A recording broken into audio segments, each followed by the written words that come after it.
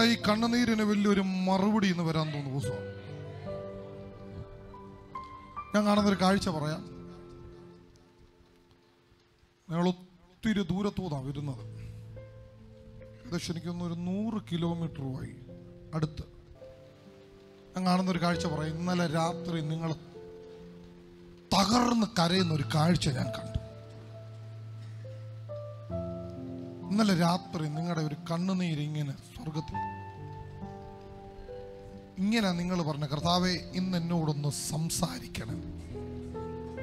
ശരിയാണോ ചോദിച്ചേ? അതെ. ഭയങ്കരമായിട്ട് തകർന്ന് എന്നോട്, കാരണം നിങ്ങളിപ്പം 1, 2, 3 വിഷയത്തിന് മേൽ പതറി നിൽക്കുക.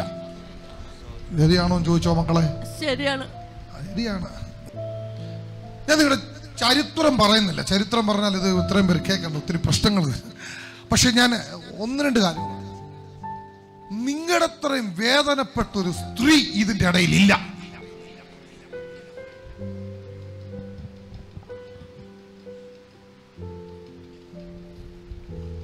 നിങ്ങളുടെ അത്രയും ഒറ്റപ്പെട്ട ഒരാളും ഇതിന്റെ നടുവിലില്ല.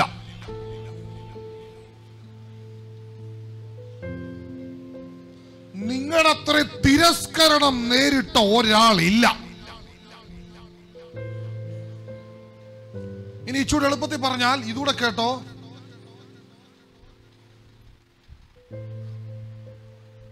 ഒരു 5 വർഷം മുമ്പ് 2018 നിങ്ങൾ ആത്മഹത്യക്ക് തീരുമാനിച്ച ആളാ. ചോദിച്ചു നോക്കിക്കോ. ശരിയാണ്. 2018 ഒരു തവണയല്ല 3 വട്ടം നിങ്ങൾ ആത്മഹത്യ ചെയ്യണം തീരുമാനിച്ച ആളാ. ശരിയാണ്.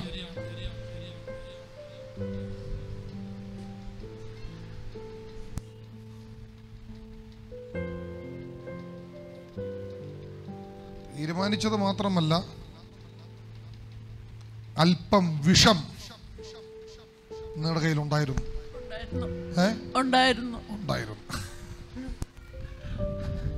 കാരണം അതെ, ഞാൻ ഈ വിഷം കണ്ടിട്ടില്ല ഇതുവരെ. പക്ഷെ ഇതൊരു നീല കളറുള്ള സാധനം. എന്തോ അത്? കുരു.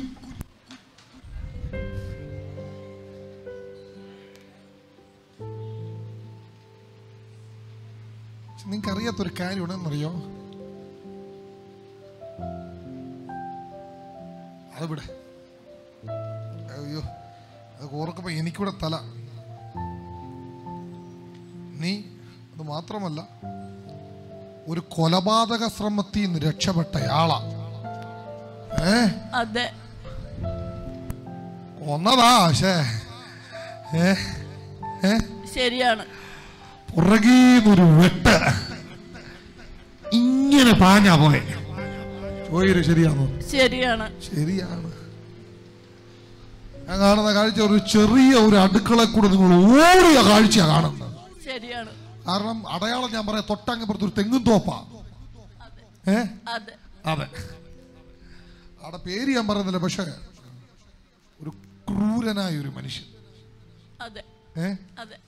ഒരു 10-15 വർഷം ശരിക്കും അനുഭവിച്ചല്ലേ? അനുഭവിച്ചു. പക്ഷെ ഇനി നിങ്ങളുടെ സീസൺ ഇന്ന് മുതൽ ചേഞ്ച് ആവും.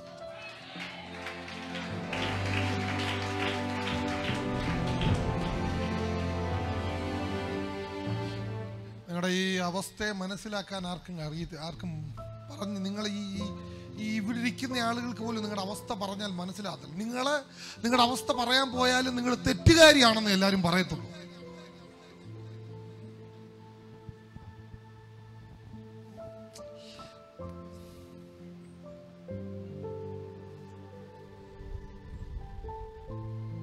നിങ്ങൾ താഴെ നിന്ന് കയറി വന്നപ്പോ റീത്ത എന്നൊരു പേര് കാണിച്ചെന്നെ. എന്റെ പേര്, അമ്മാമ്മയുടെ പേരാ. ഓക്കെ.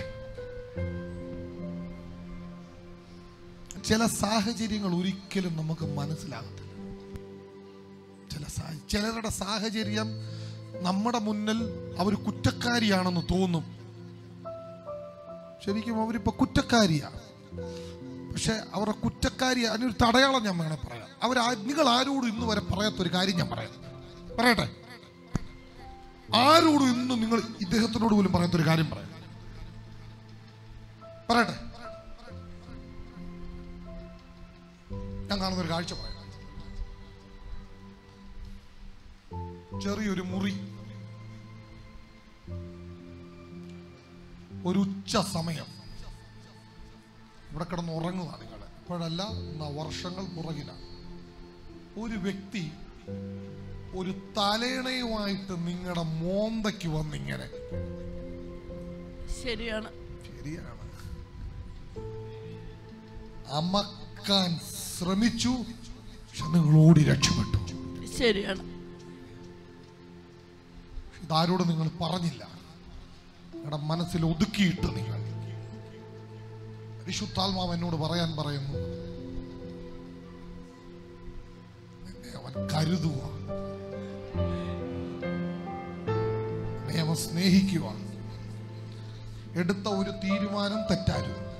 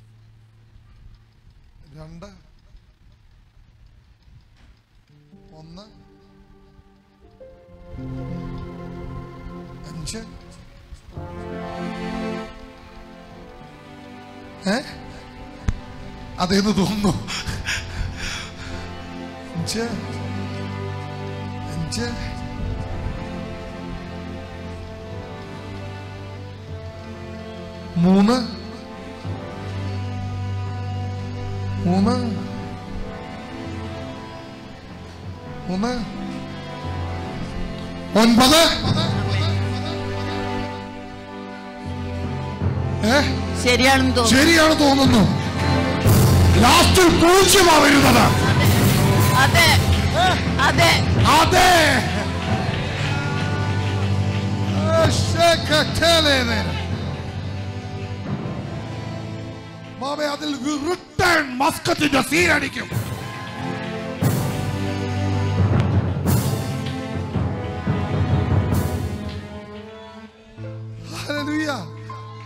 റിട്ടേൺ മസ്കറ്റിന്റെ സീലടിക്കും.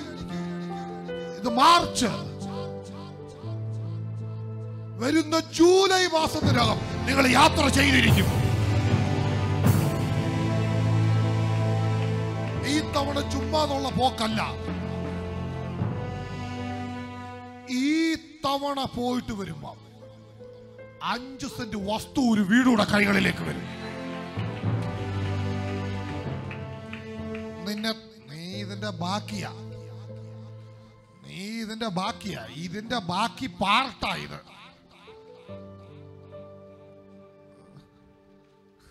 ചിലരൊക്കെ ഉപേക്ഷിച്ചേച്ചു പോയ ആളാ. ശരിയാ പറയുന്നില്ല എന്താണെന്ന്. പോയതാ.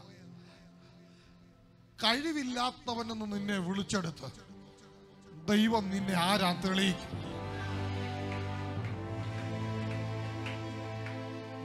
ഒന്നിനും കൊള്ളത്തില്ലെന്ന് മുഖത്ത് നോക്കി പറഞ്ഞ ചിലരുടെ നാവിനെ കർത്താവ് അടയ്ക്കും. എന്തോ ചെയ്യുന്നേ? എനിക്കൊരു ചെറിയ ഹോട്ടലുണ്ട്. ഹോട്ടലാണ് ഇപ്പം. അല്ല, ഇത് ഇപ്പോഴല്ല, ഇതിന് മുന്നേ എന്തോ ചെയ്തല്ല. സിനിമ ഫീൽഡിലായിരുന്നു. ഡയറക്ഷൻ ആണോ?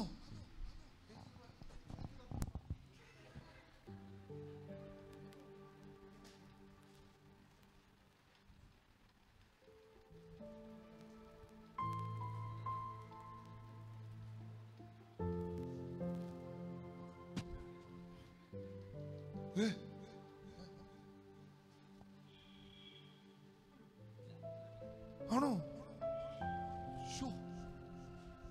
ഇങ്ങനെ നടന്ന്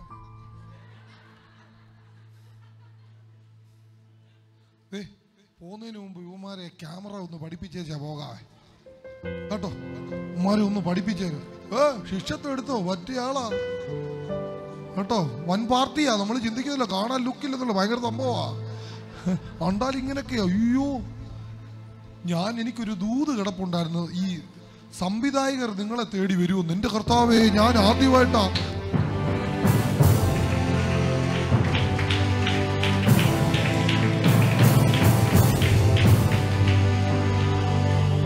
ഞാൻ സിനിമ കണ്ടിട്ടുണ്ട്. ഒരു സിനിമാ സംവിധായകൻ ഇന്ന് വരെ ഞാൻ തൊട്ടുപോലും നോക്കിയിട്ടില്ല. ഞാനൊന്ന് തൊട്ട് നോക്കട്ടെ.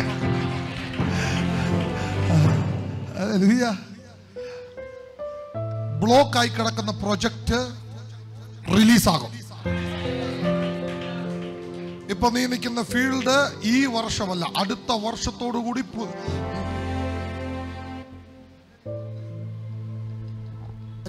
സീരിയൽ കർത്താവിനെ കാണിക്കുന്നു. അടുത്ത വർഷം ജനുവരി മാസത്തോടെ നീ ഒരു കോൺട്രാക്ട് സൈൻ ചെയ്യും. അതൊരു സീരിയൽ രീതിയിലേക്കായിരിക്കും. അത് നിങ്ങൾ ഏഷ്യാനെറ്റിൽ ഉണ്ടായിരുന്നയാളാണെങ്കിൽ അടുത്ത അതേ ഏഷ്യാനെറ്റിൽ ഒരു കുറ്റാന്വേഷണ സീരിയലിന് വേണ്ടി നിങ്ങൾ എന്തോ ചെയ്യാമെന്ന് കർത്താവിനോട് പറയാൻ പറ്റും.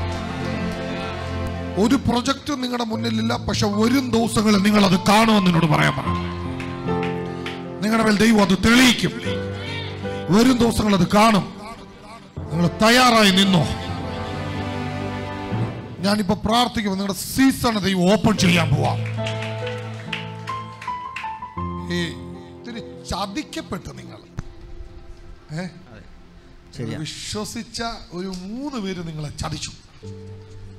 ശരിയാ, ചതിച്ചു. നിങ്ങള് വിശ്വസിച്ച് ഇവിടുന്നെടുത്ത് അങ്ങോട്ട് കൊടുത്തത്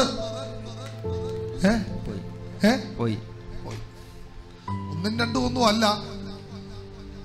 ലക്ഷങ്ങളാ കാണിക്കുന്നത്. ശരിയാ.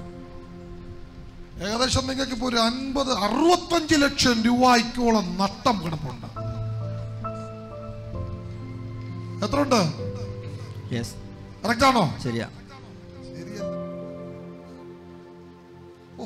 65 ലക്ഷം രൂപ.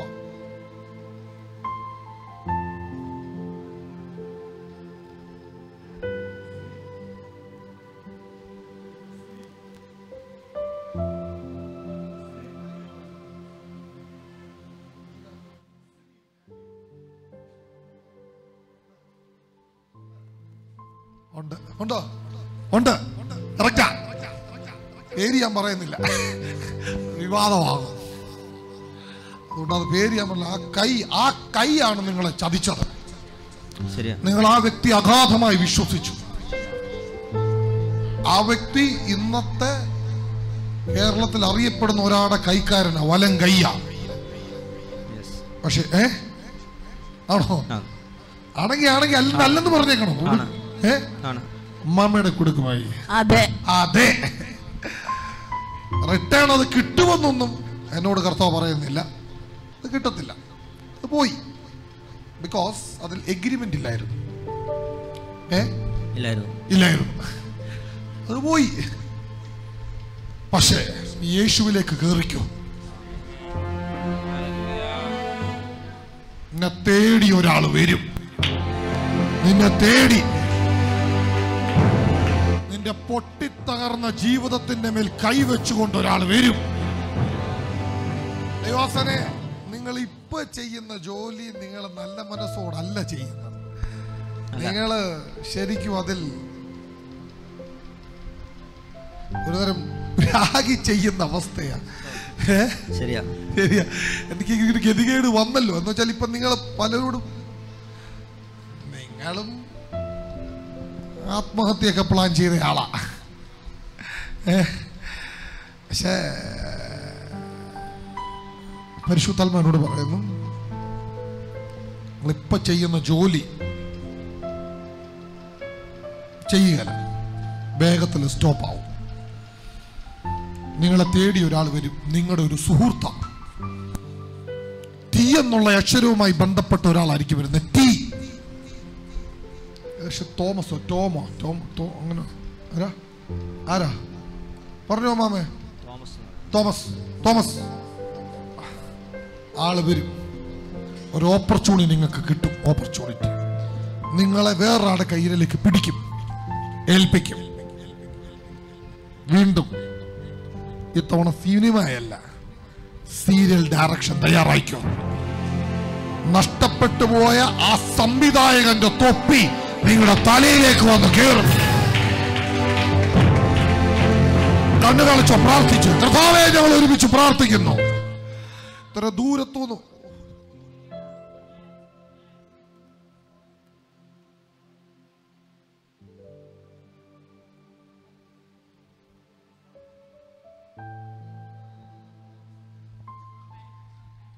കർത്താവേ, ഞങ്ങൾ ഒരുമിച്ച് പ്രാർത്ഥിക്കുന്നു. യേശുവിന്റെ നാമത്തിൽ ദൈവത്തിന്റെ കരം ചലിക്കട്ടെ. പരിശുദ്ധാത്മാവിന്റെ അത്യന്തം കരം ചലിക്കട്ടെ. ഞങ്ങൾ ഒരുമിച്ച് പ്രാർത്ഥിക്കുന്നു യേശുവിന്റെ നാമത്തിൽ തന്നെ. ഇന്ന് മുതൽ സീസൺ നിങ്ങളുടെ ഓപ്പണാണ്. ഇന്ന് മുതൽ കാറൊക്കെ തിരിച്ചു വരും. ധൈര്യത്തോടെ ഇരി. കാറൊക്കെ തിരിച്ചു വരും. സ്വപ്നം കണ്ടതുപോലെ തന്നെ നടക്കും. കർത്താവ് അനുഗ്രഹിക്കട്ടെ.